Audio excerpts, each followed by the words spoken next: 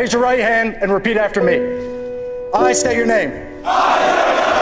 Do solemnly swear. To support and defend. The Constitution of the United States. Against all enemies.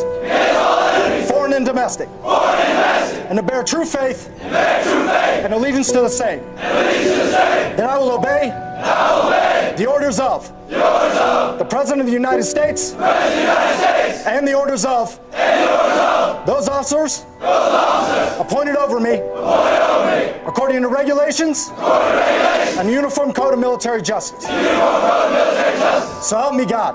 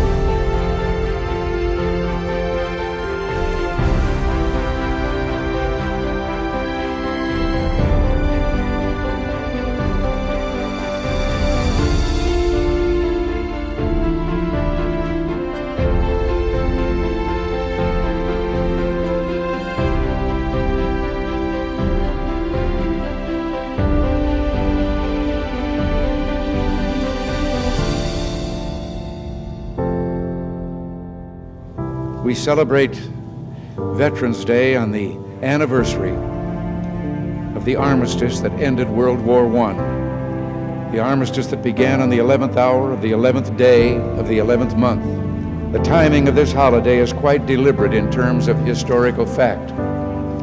But somehow it always seems quite fitting to me that this day comes deep in autumn when the colors are muted and the days seem to invite contemplation. It is, in a way, an odd thing to honor those who died in defense of our country, in defense of us, in wars far away.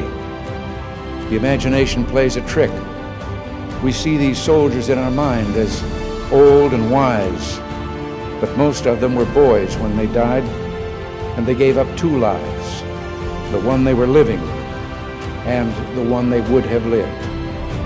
When they died, they gave up their chance to be husbands and fathers and grandfathers. They gave up their chance to be revered old men. They gave up everything for our country, for us. And all we can do is remember. I will not fail thee, nor forsake thee. In memory of those who gave the last full measure of devotion, may our efforts to achieve lasting peace gain strength. Let us make a vow to our dead. Let us show them by our actions that we understand what they died for. Strengthened by their courage, heartened by their value, and borne by their memory, let us continue to stand for the ideals for which they lived and died.